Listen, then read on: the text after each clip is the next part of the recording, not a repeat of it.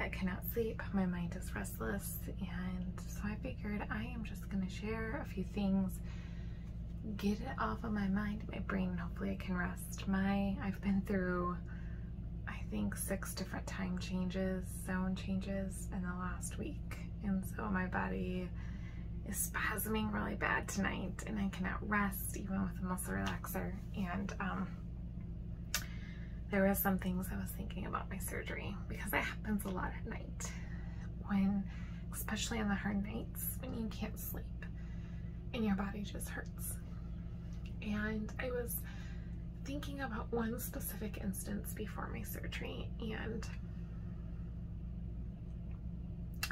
that I've shared with some people, but not a ton, and I just need to get it out. So before my surgery, I did not want to have it. I was terrified. Like, it's literally, my body almost knew something was gonna happen.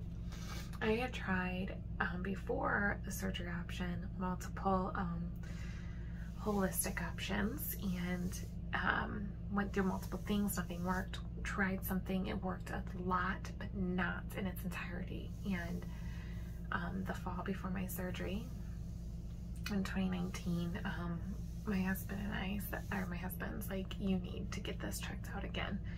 And they recommended me for the hysterectomy. As the surgery got scheduled, and in January, I was very, very anxious.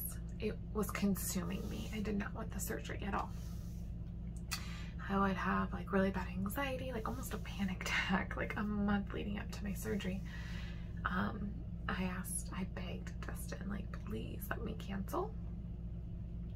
And he's like, what you are going through affects us every single month. It's affecting your health. You can't function. This is necessary. And so I'm like, okay, I'm gonna ask my mom. So I go to my mom. She says pretty much the exact same thing. Sarah, you've struggled with this so long. You need to go. You need to have this done. I go to my best friend, and she is asking me, why are you so scared? Why are you so anxious? She even asked me, like, hey, do you think you're not gonna feel like a woman because, like, you can't childbear anymore? And I told her, I said, I don't think that was it. I could not figure out why I was so scared. And actually, my stomach right now feels like that right now as I'm like thinking about it. Like, just sick to my stomach. One of my other good friends, like, she knew how anxious I was, and she prayed with me that Friday beforehand. And the morning, Tuesday morning, that was Tuesday, the day of my surgery, I prayed again, and this time it was different.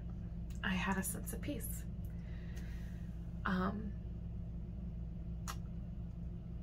I clearly remember hearing what needs to be done needs to be done. That was it. And I was completely at peace. My girlfriend that prayed with me the Friday before, she's like, how you doing? I'm like, actually, I'm doing great. I'm completely fine. My best friend that I mentioned, she is a CRNA, and because she's amazing, she couldn't be at that hospital, but she sent a friend that she knew that was working there to check on me. And she texted me a little bit later. She's like, what's going on? I'm like, I'm fine. She goes, I know, that's what I want to know, what's going on. You are so anxious, and my friend that checked on you says that I'm either a really good actress or I'm fine. And I'm like, yeah, I'm fine. I have this sense of peace. I'm good. During the pre-op, like in the pre-surgery room, there was two boxes on the wall. One was a red button, one was a blue button. I thought I knew what the blue button was, had no idea what the red button was. They had little clear cases over it.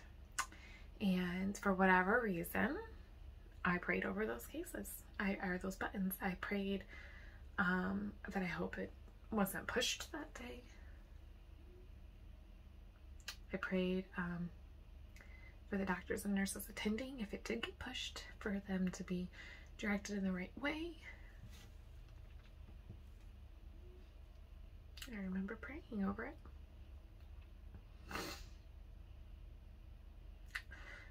I did not know that blue button was going to be pushed for me.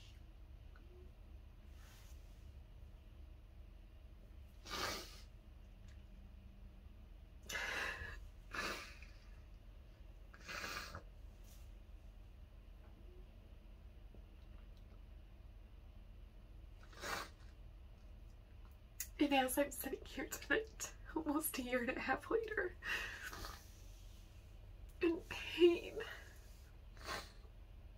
and I can't sleep, and my legs are literally spasming right now, and the twitches all over my body, I remember the way I felt before my surgery. And that fear and that anxiousness were all lies. They were lies that I was letting my brain to feed off of. I knew something was up. I have a high intuition. But to me, it was Satan.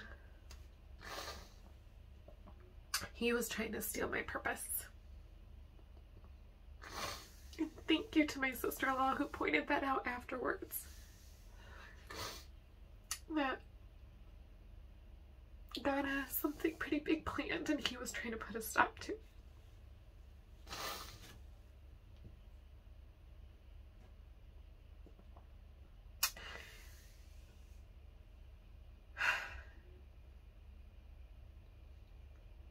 The fear and the anxiousness and the worry and the feeling of being a failure, the feeling of being unworthy, the feeling of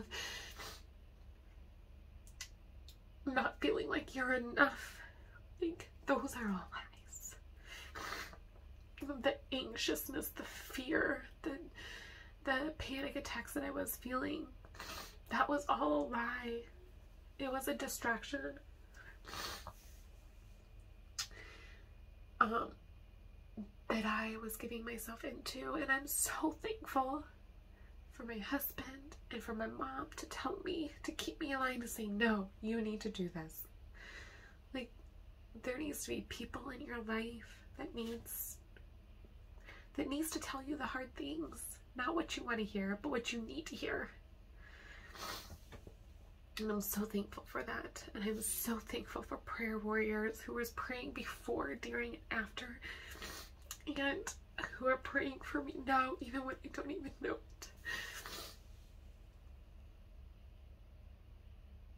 So,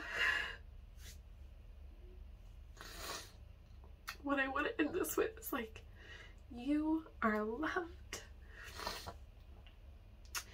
Anything that you are thinking right now, that you're not enough of something, or you didn't do something, or you're recapping it, something that you might have done wrong, or how somebody perceives you, if you are laying in bed wondering what you did wrong today and how you can be better tomorrow, I pray that you reject those negative emotions, those negative thoughts, that those are lies, and that you are beautiful, and you are strong, and you are worthy, and you are enough. And